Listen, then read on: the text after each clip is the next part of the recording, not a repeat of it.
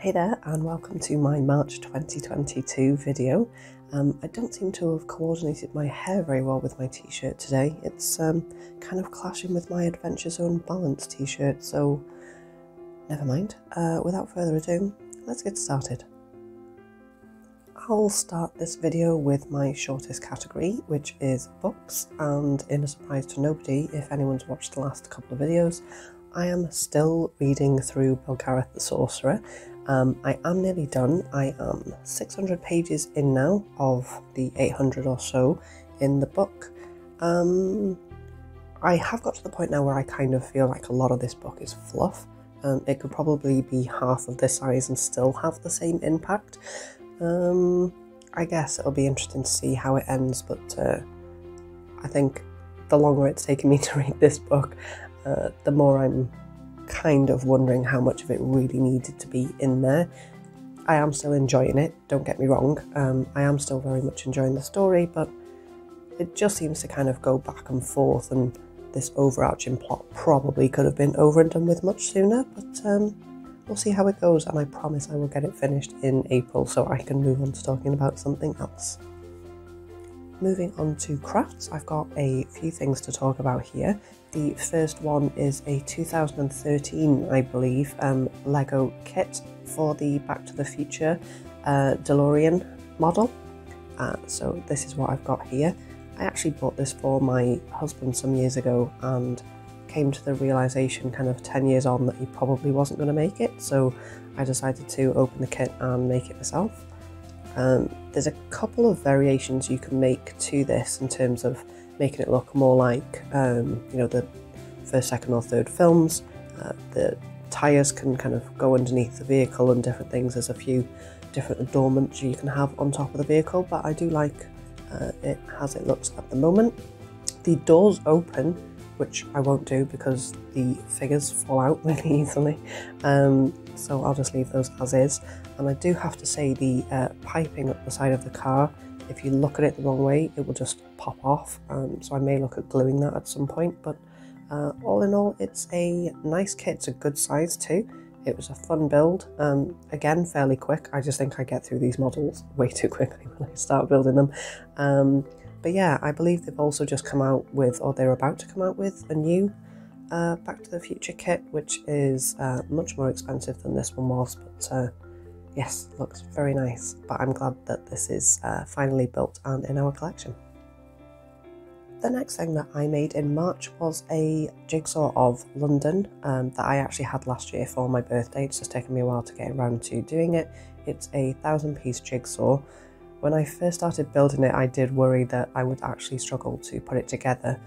It's very beige with limited colours. I think, you know, red and black are kind of the only main colours really on the jigsaw. I will obviously include a picture and a link to where you can purchase the jigsaw. One thing that I did realise as I was starting to separate out the pieces to try and figure out where everything went was there are actually letters printed on the back of the pieces, which signify which quarter of the jigsaw that they actually belong to, and that made it much easier to put it together. I do think I would have really struggled otherwise, but it was a really nice jigsaw actually in the end. Lots of fun details in there to look at, so if you do fancy a London jigsaw that's a bit unusual, I would recommend it. As I say, I'll include a link so you can see where it is to purchase. I think it's fairly cheap on Amazon most of the time. It's about £8 to £10 I think usually, so go ahead and pick it up. The biggest time sink for me in March was painting some minis for a skirmish game called Reign in Hell, which some of you may have heard of. It's written by Adam of Tabletop Minions YouTube and Vince, who has the Hobby Cheating YouTube channel, and he also does the Warhammer Weekly podcast. They're very well known, it seems, in the hobby space in terms of painting and also you know, gameplay, and obviously having written this game together, I believe they're also working on another one together at the moment. So the models I used were actually Games Workshop Khorne Daemons, which I've painted in my own style and kit bashed some bits together. There's 10 models in all. I'll show a couple off here, but I'll put some pictures on the video to show them off a bit more, just because there's so many for me to go through. My favourite one is this guy, who I actually bought some wings off eBay and stuck onto the model, and I think it turned out really well. I handmade the lava bases for them all, which they're not particularly great, but I'm quite happy with them. You know, I'm not the best painter in the world, but you know, it does the job. But this guy, as I say, is, yeah, definitely my favourite. I also had my first go at using green stuff. I gave this guy a bit of a chunky belly, if you can see that there, possibly. As I say, it's quite difficult to show off on camera because they're so tiny. But yeah, gave him a bit of a chubby belly. What were the other big changes I did? I've got a Nighthorn scythe on this guy. I think I've got an iron golem hammer on this one. I think I've also got a Skaven staff on, yes, on this guy. I put a Skaven staff on him. He's the tentacle beast, so I've got a 3D printed tentacle stuck on there. My husband's actually printed off some more that I might try and fit on the base if I can, or I might actually take this one off and replace it with another one. I just need to spend some time looking at it, but yeah, they are my Rain in Hell demons, and my husband has also printed and painted some demons as well, so I'm looking forward to giving the game a go because we've not tried it yet. There is also a solo campaign that you can download now, which I've not tried. You can buy it in physical book format, obviously, which I showed off before, but you can also just buy the PDF as well, and I will include a link to those so you can go and have a look and see if you fancy picking it up. My video game time in March was quite limited due to the amount of time that I spent painting these 10 demons for Rain in Hell, but I did play some usual staples that, again, if anyone's watched these videos before, will come as no surprise. The first being Animal Crossing New Horizons. That's still one, as I say, even if I don't get to play it every day, I will go back to and have a run around, check in with my villagers. I have actually started redoing my house, which is something that I've wanted to do for quite some time. Now I feel like I've collected a lot of the furniture that the expansion has to offer. I've been redoing my house. Yes, hopefully that will be finished, probably more in April's video, I would imagine, because there's still a fair bit to do. But yeah, as ever, that is still a game I really enjoy. Just so many hours playing that game. I'm looking forward to seeing if there's a new version of Animal Crossing that will come out on a new Nintendo console that will inevitably come out at some point. It took them a while to get Animal Crossing's New Horizons out on the Switch, but it's definitely been one of my games that I've played the most, and it was a godsend over COVID. So yes, thanks Nintendo, and thank you Animal Crossing. Another game I won't spend too much time talking about is Apex Legends. We do tend to play it every weekend, if not every Tuesday as well, so it's just one that we always go back to. I think we finally got to the end of the Battle Pass. It was probably one of the weaker Battle Passes for me, just because a lot of the cosmetics are for characters that I don't play, which is, you know, fair enough, you win some, you lose some. I have actually finally got some heirloom shards to spend as well, but I can't decide which character I want to spend them on.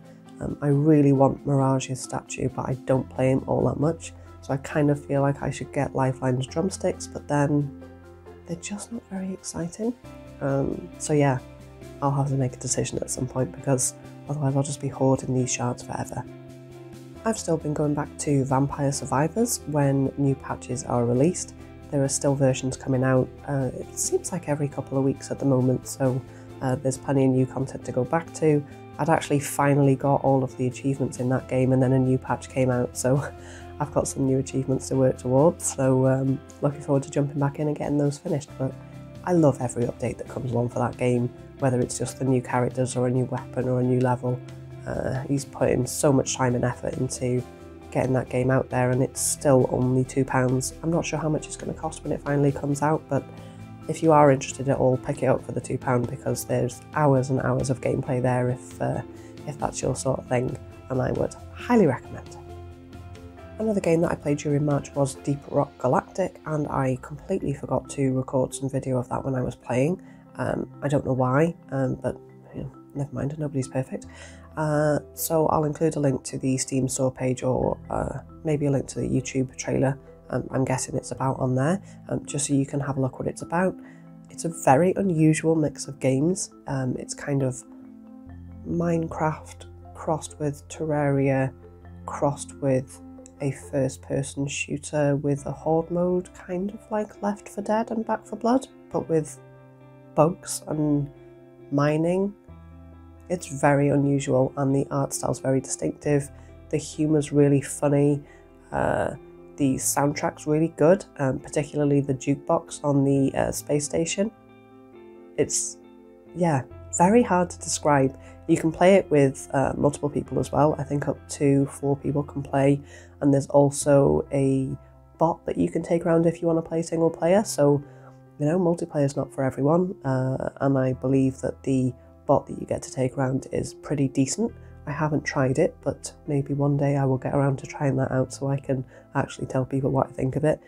But it's great fun in multiplayer. We played it before it came out, kind of in the 1.0 release. I think it had a free weekend, and we spent all weekend playing it and purchased it immediately.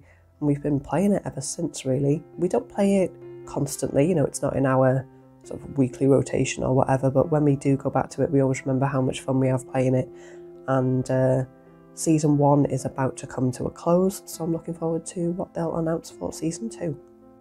So that's everything from me for my March 2022 video.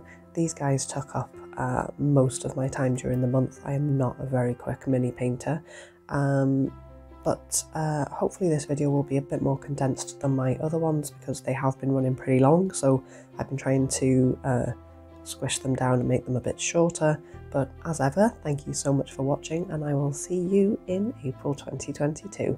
Bye for now.